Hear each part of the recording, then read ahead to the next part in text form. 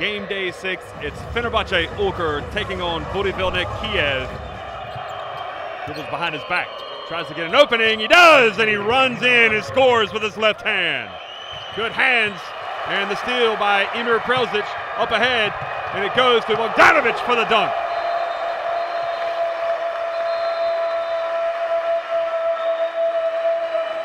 It's the Bojan Bogdanovic show. He's got 10 points, leading all scores.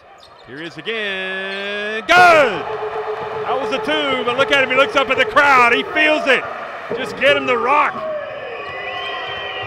Ahern hands it off. Back outside it goes to Salinga. Good! Bo McCallum goes down the lane and has a chance for a three-point play.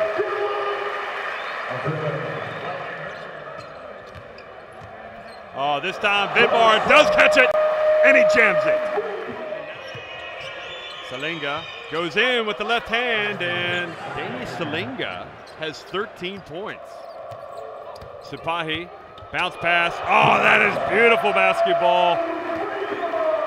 Gasper Vidmar. It goes to Strelnieks, and Strelnieks makes the three-pointer.